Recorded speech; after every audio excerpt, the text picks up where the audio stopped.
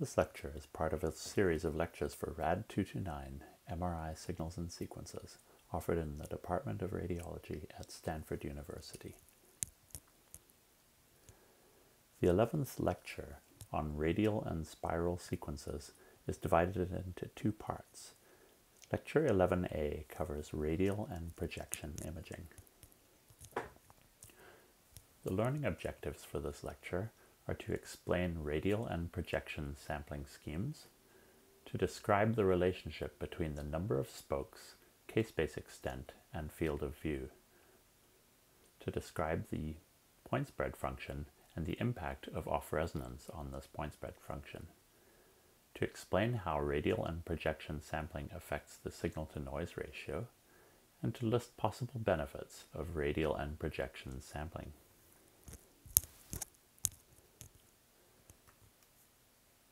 In radial and projection imaging, we sample spokes. For the purpose of this lecture, we will define radial out as being sampling from the middle out to K-max, and projection or full projection as sampling all the way across K-space from minus K-max to K-max. You will notice that these terms are used interchangeably in MRI, so this can be a bit confusing, but for this lecture we will stick with these definitions. We will talk about the trajectory design considerations, such as the resolution and the number of shots or excitations. We'll talk about the reconstruction, the point spread function, and streak-like aliasing when you undersample. We'll talk about the signal-to-noise ratio considerations and also about 3D imaging techniques. First, let's look at the projection reconstruction sequence. This is the full projection imaging sequence. So here we sample all the way across K-space, as shown by these trajectories here. Notice that the difference between the different trajectories, instead of sampling different lines like in Cartesian imaging, we're sampling at different angles. So the pulse sequence will look like this. The excitation is the same as Cartesian imaging, but instead of having a readout and phase encode gradients, we have two gradients that look a lot like the readout gradient, but are scaled by a sine and a cosine of the angle of the projection.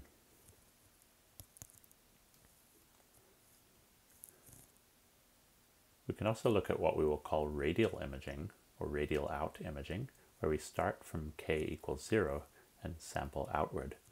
This is similar to full projection, but we use center out readouts, as shown on the right. This gives you the shortest TE of any sequence because it is the fastest way to get to any resolution. You have a low first moment because you're starting in the middle, and this can improve motion sensitivity.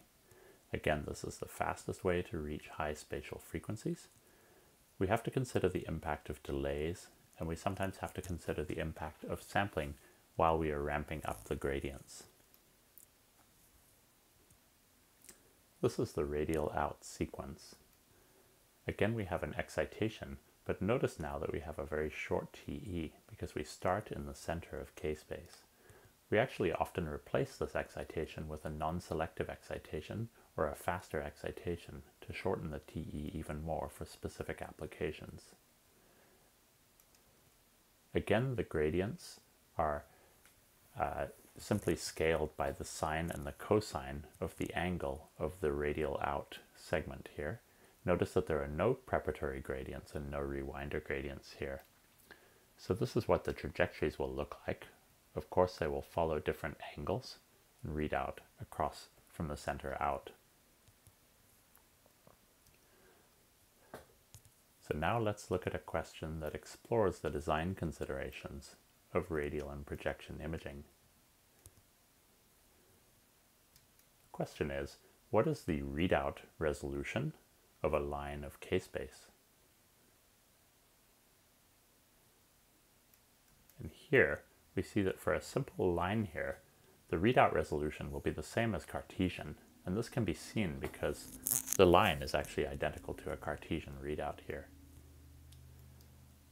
What is the field of view of radial or projection imaging along the readout? Again, this is the same as Cartesian because nothing has changed on this first line here.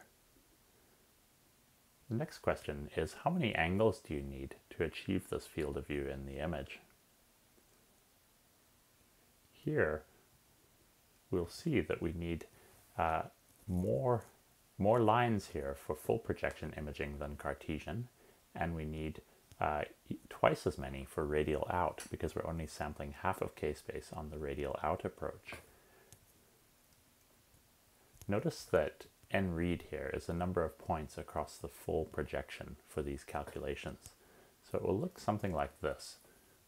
We sample this full disk here, and if you look at the distance between the samples at the edge of K-space, this is how we come to this number, because the spacing of the samples at the edge of the K-space is equal to the spacing between the samples along the readout, just as it would be in Cartesian imaging where the X and the Y field of view are the same. Notice we can also undersample this trajectory, and there are implications of this that we will show a little later on. Now let's look at a question that shows what are the actual numbers for this kind of a design. So if we have a Cartesian 256 by 256 image, this requires 256 excitations. The question is, how many are required for full projection imaging?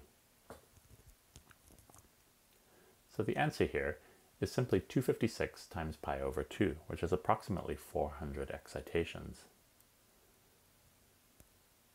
So how many do we need if the readout instead is radial out?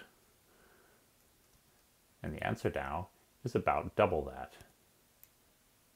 How many points do we need along the readout for full projection imaging? And the answer here is again 256. This is the same as Cartesian, and for radial out, here we would need 128 points. Now this might be slightly variable because you might be sampling during the ramp-up period of the gradient. So let's now look at the reconstruction for projection or radial imaging.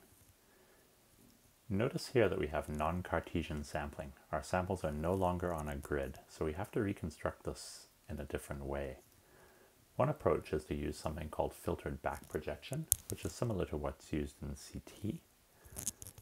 Another more common approach in MRI is to use gridding and a fast Fourier transform.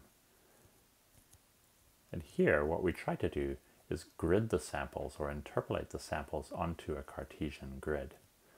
So in order to do this, first we have to do what's called density compensation, where we do some local weighting based on the density of samples around the grid point that we are interpolating onto.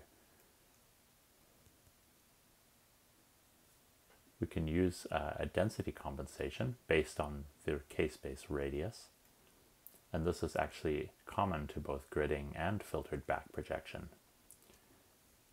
And then we will interpolate the samples onto a grid point using some kind of a convolution kernel. So here you see the grid point and the convolution kernel, which is basically weighting the points around the grid point so that we can average them together to obtain the sample at the grid point. There are numerous choices of how you do gridding reconstruction, and these will affect the point spread function width and side lobes.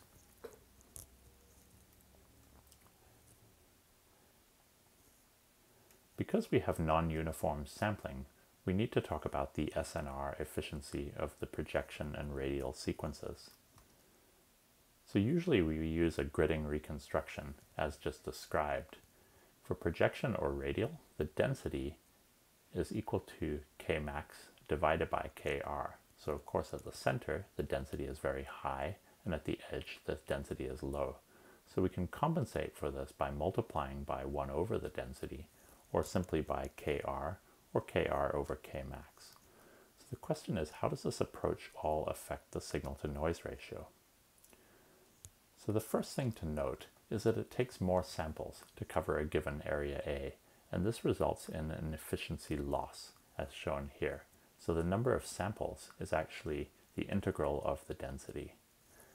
But because we are oversampling at the middle, we are taking more samples. So we have to compensate by multiplying by a square root of this function here.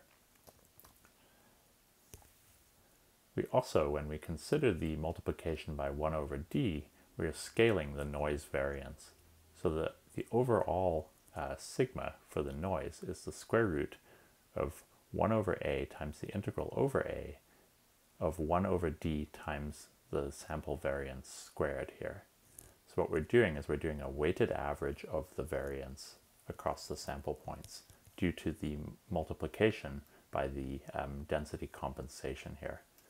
So if we put this together, we have an overall efficiency that looks like this. Eta is equal to A, which is the sampling area, divided by the square root of basically the product of integrals of d and 1 over d integrated over that area.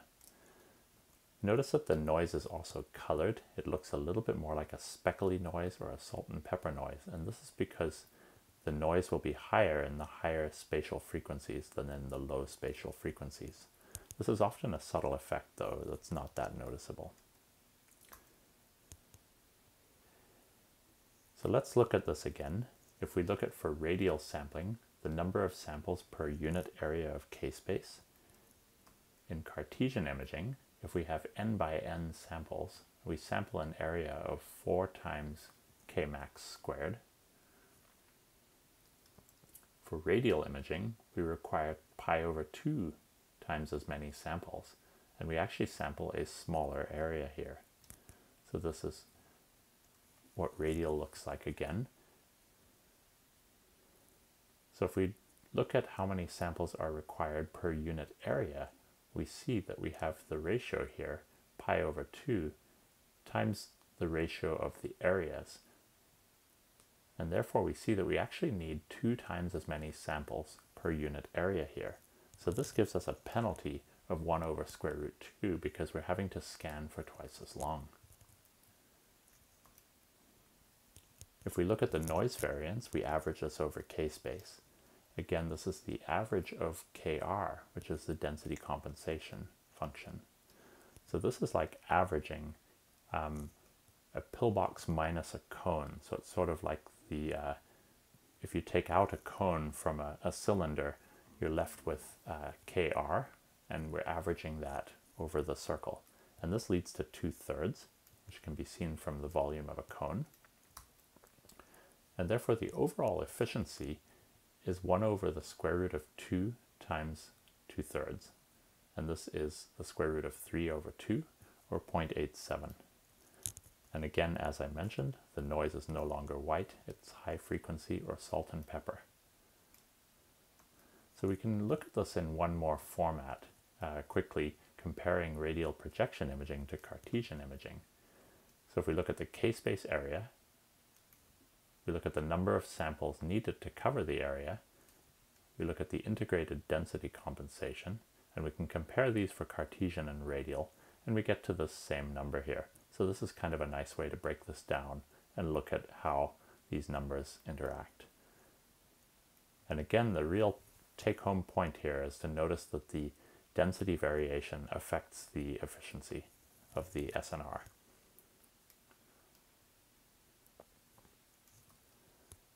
So let's now look at a design example for radial outward sampling. Imagine that we desire 0.5 millimeter resolution over a 20 centimeter field of view. How many radial spokes do we need to acquire this image with full sampling?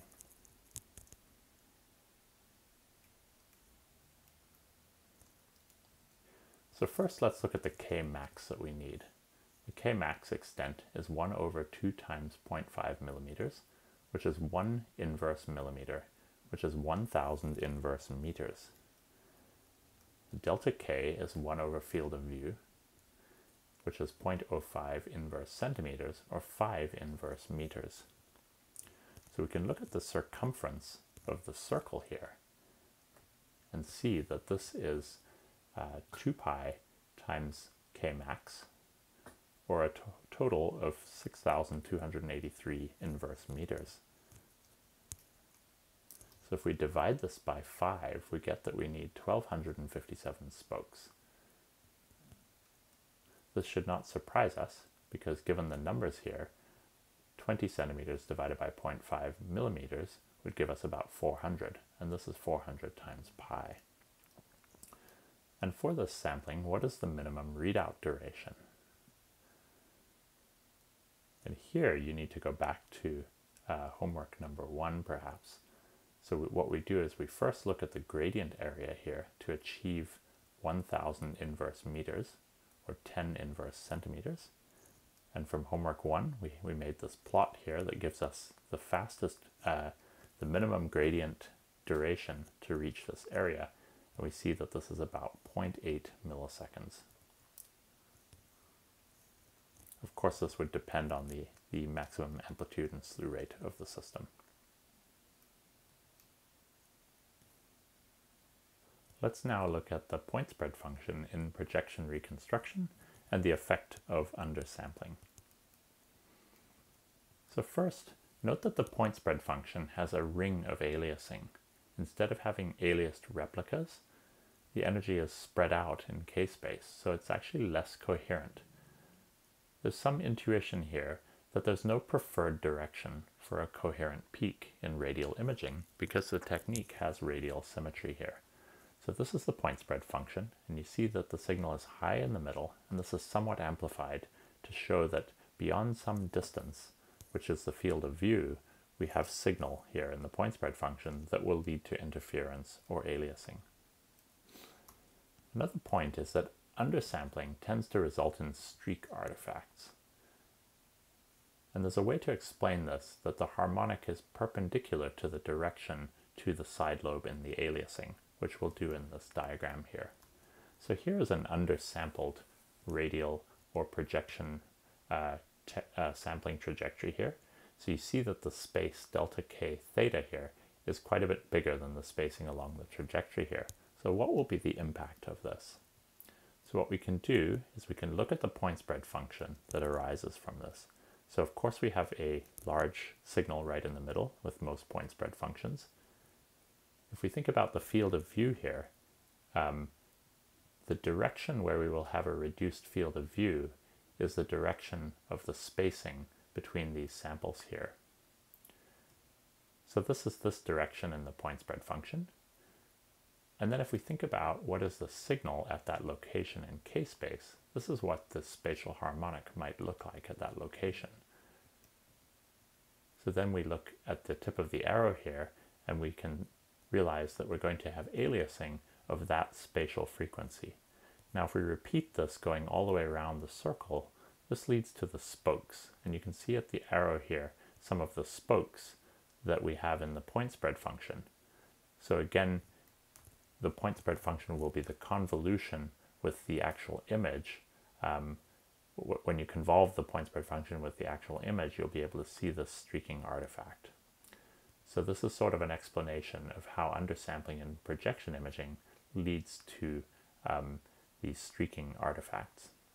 And indeed, any point spread function for radial imaging will have sort of a spoke-like point spread function. What matters is the distance of these spokes from the center. So here are some examples of undersampled projection imaging, and these lead to streak artifacts. So you see in these images, as we undersample by a higher and higher rate here, we see increasing amounts of these streak artifacts. And it turns out that by using reasonable undersampling rates, the artifact is often quite benign. And in fact, even in the image at the right, one could argue that you can still see the vessels very clearly, although it's starting to degrade. Now let's look at the impact of gradient delays with respect to sampling on these trajectories. So if we have full projection imaging, we can have two possibilities here. So first, if we have a simple delay between the gradients and the sampling, we can shift the center along the trajectory, which is the dashed white arrow here. If we have different delays between x and y, we may actually miss the center altogether. So here is shown the trajectory if the ky gradient precedes the x gradient. And here you see that the trajectory actually curves a little at the beginning because one gradient starts before the other, and we may actually miss the center entirely. In radial out imaging, there are similar effects here. If we have a global delay, this will shift along the trajectory, but if the y gradient precedes the x gradient as shown here, you can actually warp the trajectory as shown by the yellow arrow here. So in both cases, if these gradient delays are a problem, these will need to be corrected in the reconstruction or during the sampling. Let's also look at off-resonance effects. Now, while radial imaging is often done to do very fast imaging, it's important to understand the off-resonance effects. So here, what we've shown is a phase plot going from 0 to pi, going from the center out here. So it's 0 to pi of phase variation during the trajectory. This would correspond to one full cycle across a Cartesian readout. And recall that that would lead to one pixel shift. So here the point spread function is actually broadened by this effect, and compared to the reference, you can see that there's broadening right at the center, where we've amplified to show the central 5 by 5 pixels of the point spread function. If we have full projection imaging, here we have a minus pi to pi phase variation. Notice that there's a bit of we lose the radial symmetry in this case because we're sampling from one side to the other. Here the point spread function is broadened, but also has a shift in it, because we can see that if we image along the ky axis here, this looks just like a Cartesian acquisition, so this should lead to a shift of that trajectory. So here we see the combined effects here compared to the reference. Now again, because these sequences typically image as fast as possible, these effects are often quite subtle. Another variation for projection reconstruction is to do 3D imaging. So here, what we often do is sample along these 3D spokes, which resemble a koosh ball. And here you're going to encode in kx, ky, and kz, and essentially what we have to do is parameterize the endpoints of the spokes. We can still image from one side to the other, or from center out. The density compensation now is a kr squared. The SNR efficiency, as we'll show, now drops to 0.75 because we have even greater oversampling at the middle. However, we can undersample this even more highly and get away with higher undersampling factors because this oversampling at the center is often beneficial. So here's an example. This is an angiogram here, and you can see the vessels very clearly, and this is using a 3D projection reconstruction scheme. And what we find is that by oversampling the middle, this is actually quite insensitive to motion. So in the chest here, there's some motion due to breathing and cardiac motion, and this trajectory is quite insensitive. So let's look at the signal to noise ratio efficiency, eta here. Remember now that the radial density is now k max over kr squared, and we're sampling over the same k-space extent in all three dimensions. So let's look at the same table we used for radial imaging. We have the k-space volume here, shown here, and this is 8 in Cartesian, and it will be 4/3 pi for the 3D radial imaging. The number of samples needed is the integral of the density. For Cartesian, it will be 8. For 3D radial, it will actually be 4 times pi. And if we integrate the density compensation factor, we'll actually have 8, and we'll have 4/5 pi here. And this leads to the overall efficiency of a square root 5 over 3, or 0.75. And again, it's that density variation that affects the SNR efficiency. Let's look now at temporal sampling of radial and projection patterns. It's interesting to look at this trajectory on the right and look at the tips of the arrows here. And what you notice is that the distance between the tips of the arrows is the same as the distance between the tips of every second arrow if you go to half the k-space extent. So what this means is we can actually sample a full field of view image if we're willing to tolerate a lower resolution by using a lower number of spokes. So we can use this trick to vary the spatiotemporal resolution, or the spatial resolution combined with the temporal resolution or sampling over time. So one approach to do this is called QUIC, which stands for K-space weighted image contrast. Here the odd spokes are sampled first, and then the even spokes. And what you can do is you can use the central K-space information to reconstruct high frame rate, lower resolution images. And then you can actually share information from successive frames where you use the low spatial frequency information from, say, the even radial lines, and you use that to make a low resolution image, and then you can add in the high spatial frequency from the even and the odd lines here, and then what you'll get is at the higher spatial frequencies you're sampling over a larger temporal window, which we'll talk about later, or temporal footprint. So you get a little bit of blurring of contrast, but not much. So it's actually quite a clever technique. You can also use this concept to generate a field map by delaying the odd versus the even lines. And then what you can do is reconstruct images at 2 echo times using the central K-space information from the odd and from the even lines. And this will generate a field map, which you can then use to correct the full acquisition. And then another thing that's very common is to sample by incrementing the angle by about 111 degrees. And this angle is expressed here. And what this gives you is the property that an arbitrary number of samples has sort of a uniform distribution of the angles. So what you see is as you sample here, the distribution of the angles is fairly uniform around the circle, even though the density of the spokes is actually increasing over time.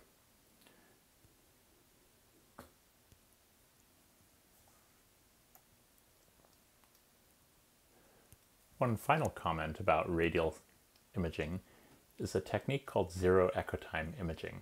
And this is inherently a radial sequence. In this sequence, the gradients are actually always on, even during the RF pulses. So what we've done is we've taken the entire sequence and really crunched this down here. So you can see the gradients, and these gradients actually correspond to different angles around the unit sphere here. So what happens is we have very short RF pulses. This leads to very low SAR. The RF excites a little bit of a signal, and because the gradients are on, this reads out radially in K-space. Now actually, because the gradients are on, this RF is slightly selective, although this is generally not a problem. But you can generate these very interesting images where you can image very short T2 structures, such as the cortical bone, and then you can combine these in different ways to make different kinds of contrast. So this is an interesting application of radial imaging.